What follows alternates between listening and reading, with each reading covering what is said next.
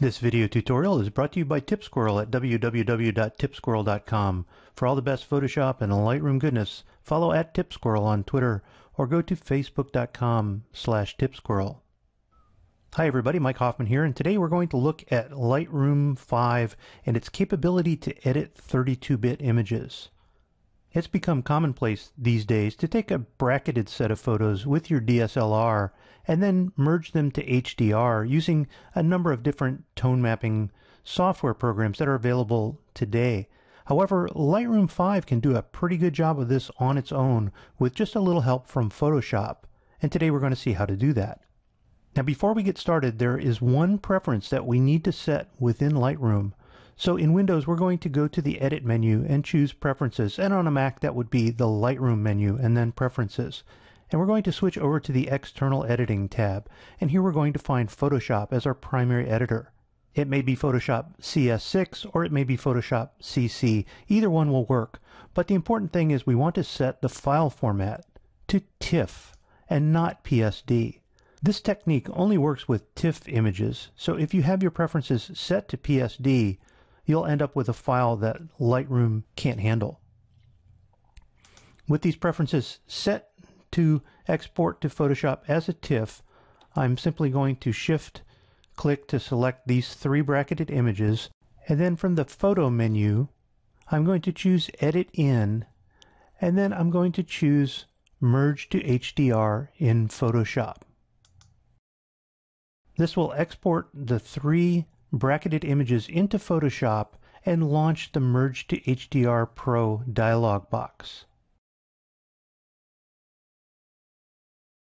I'll resize this so you can see it, and what you most likely will see by default is this dialog with these options with the mode set to 16-bit.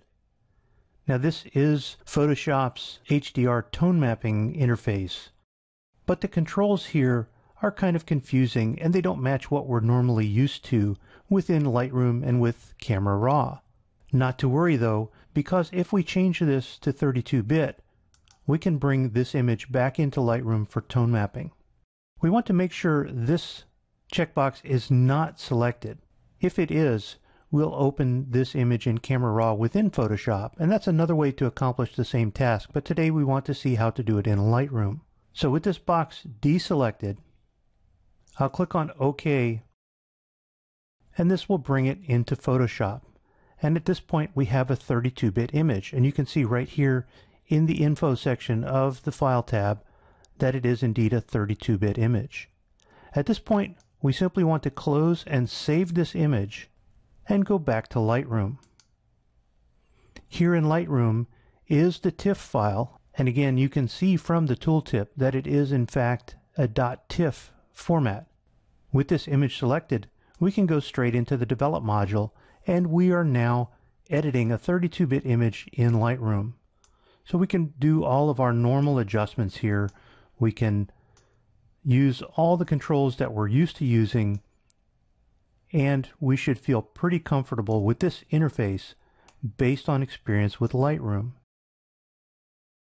So here we're actually tone mapping a 32-bit image within Lightroom, and we have access to all the Lightroom controls, including the new radial filter, which I love.